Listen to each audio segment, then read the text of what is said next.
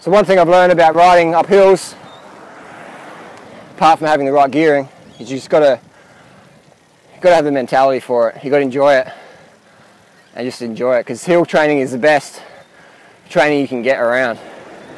And Adelaide, just incredible place for cycling.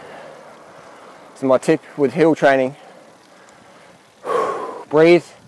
You want to breathe in from your belly. You want your shoulders sort of relaxed. You don't want to be like that. Because when you're like that, your breathing's really hindered. So drop your shoulders, have your hands on top like that, or out here. When you get out of the saddle, you can click up one harder gear, and then use your body weight. Out of the saddle isn't as efficient, but can help you use different muscle groups. In the saddle is the most efficient, so use both. Use two methods, and you get the best efficiency out of yourself. But spinning, your cadence wants to be at least 80. My cadence is pretty low now, but I'm just going easy.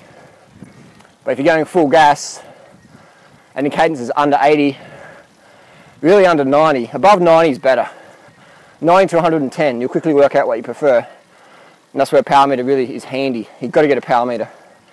Helps so much. And power meters these days, cadence meters built in. So that's my little tips for climbing. Enjoy it. Relax your shoulders. Breathe from the belly. Have the right gearing. And use a power meter to pace with. Start off at 1 watt per kilo and see how you go from there. If you're feeling really frisky, you can try and hold 7 watts per kilo.